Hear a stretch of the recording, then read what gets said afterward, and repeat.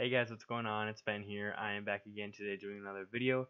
The subject of today's video is going to be a continuation of a short series that I've been doing, which is basically highlighting some of my favorite seasons in NBA history, just to, go back and cover why I'm doing this series really quick. I think that there are certain seasons in the NBA's history that are more interesting than others. Like an example of this is I think when the Cavs beat the Warriors in the 2016 finals, that was a much more entertaining season because, versus the next season or 2017 to 18 with Durant, it was basically like a foregone conclusion that the Warriors are going to win the finals. But that 2015 to 16 season, the Warriors had gone on this amazing run of being 73-9 in the regular season, and people wanted to see if they'd be able to finish it off and be the greatest team in regular season history. So there was a lot surrounding them and them chasing that 73 win mark that season and then seeing if they could go on to win the finals. And then just some others, like that's one example. But so the purpose of this is to just highlight some of my favorite seasons and talk about why they are my favorite seasons in NBA history. Basically from the time that I've started consistently watching the NBA to present, which is roughly like 2000, early 2000s. So the season that I'm highlighting today is the 2005 to 6 season. This was sort of an odd season as far as some of the standings. Okay, so to discuss quick, in the East you had Detroit, who led the NBA in wins with 64, then Miami second with 52, then New Jersey 3 with 49, and then fourth you had Cleveland with 50, which is interesting that Cleveland actually had more wins than New Jersey, but because of the rule that the division winners are the top three seeds, New Jersey got to be above Cleveland in the seeding of the conference. Then the rest of the East fell off quite a bit, I'd say. Washington had 42 wins, Indiana and Chicago had 41, and then Milwaukee was the 8th seed with 40 wins. And then in the West, so your seedings for the top 8 teams were San Antonio led the West with 63 wins. The 2nd seed was Phoenix with 54. The 3 seed was Denver with 42 wins. And then you had the 4 seed with 60 wins being Dallas. So this is extremely odd. You had Dallas, who had 60 wins that year, lower than a 54-win Suns team and a 44-win Denver Nuggets team. But the reason that each of those teams are higher is because they won their respective divisions. But as I say, I think it was a couple of years ago, they did away with that rule where like the division winners are the top 3 seeds because they just thought the team with the best record should be higher. Okay, but anyway, we had a 4 seed being a 60-win team in Dallas. The 5 was Memphis with 49 wins. Then you had the Clippers at 6 with 47. The Lakers at the 7th seed with 45 wins. And then Sacramento at 44 as the 8th seed. As far as storylines, you had Shaq and Dwayne Wade trying to win an NBA championship because Shaq had gone down injured in the previous season in the Eastern Conference Finals. So they were sort of on a revenge tour. The Spurs were looking to go back to back. The Mavericks were looking to improve upon their previous disappointing seasons. Phoenix was trying to improve, and they still had most of their core from the 60-win team or 62-win team the previous season, so they were still a contender. Denver was finally coming up and becoming more of a serious threat with Carmelo coming into his prime more. Cleveland made the playoffs the first time with LeBron James as a 50-win team. The Nets were still a presence with Jason Kidd, Vince Carter, and Richard Jefferson as a threat in the East. You had Washington. I think this is the highest seed that they ever were during the Gilbert Arenas era as the 5 seed. So you had a lot of interesting different storylines. The Clippers actually made the playoffs for once. This was back before the Chris Paul, Blake Griffin era when the Clippers were not much at all, and Elton Brand led them out of the ashes of obscurity and irrelevance to be a 47-win playoff team. And then you had the Lakers making the playoffs for the first time in the post-Shaq era, and the Kings actually still holding on without Chris Webber anymore, and I think without Peja Stojakovic as well.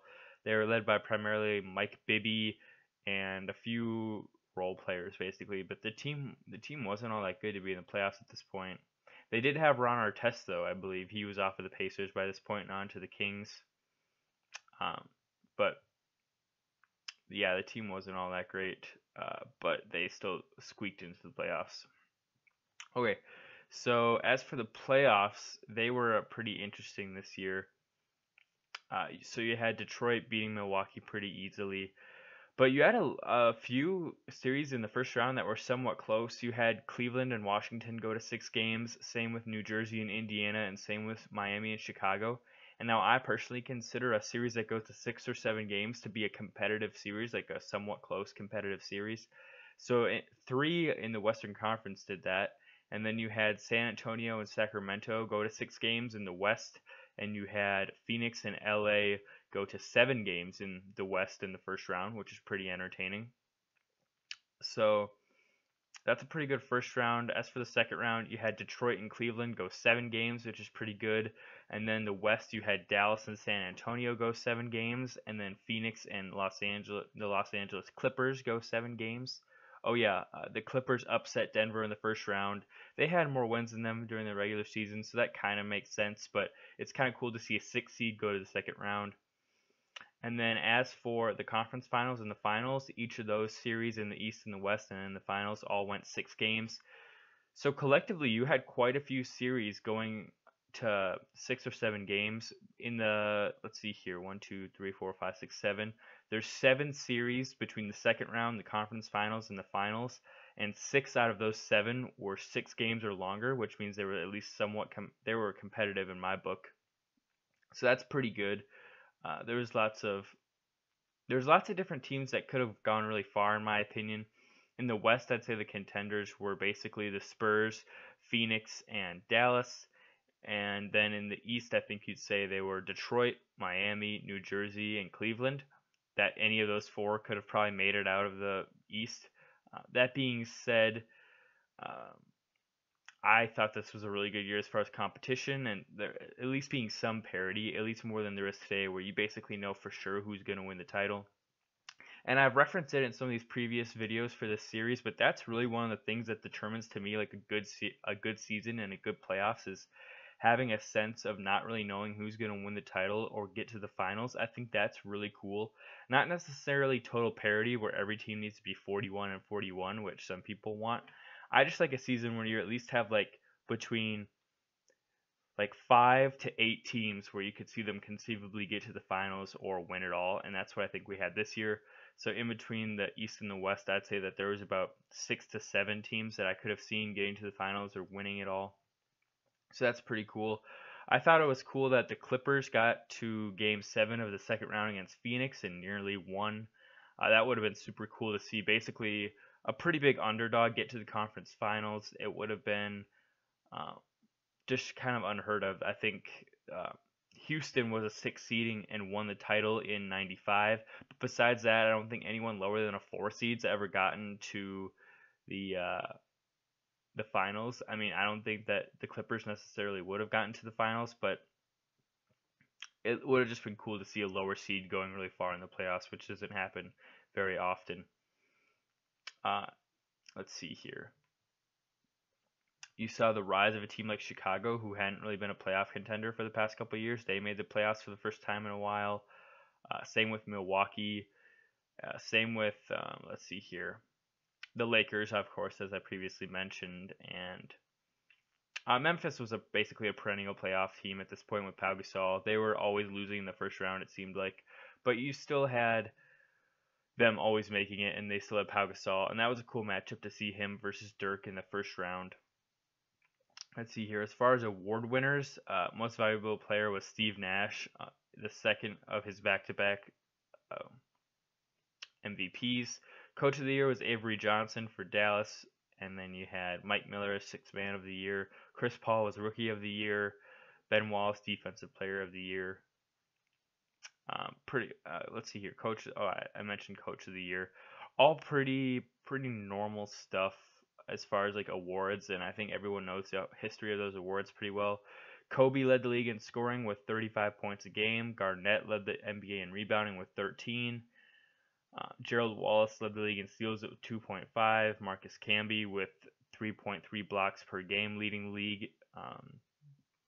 As far as the finals, going back to the playoffs really quick, that was a really interesting finals in that you had Dallas go up 2-0 and then the Heat rattle off four straight. Dwayne Wade turning in a really great performance, and Shaq and the rest of the team really being basically sidekicks, where it's hard to think of Shaquille O'Neal as somebody's sidekick, but honestly, that's really what he was in that series. Um, and then Dallas basically just crumbling. A lot of people think that this was actually a rigged finals and that the NBA wanted the Heat to win. I don't really think that. I don't know. I don't really think the NBA rigs like that. I think that there can be some at times unfair officiating, but I don't think that that was the case necessarily in '06.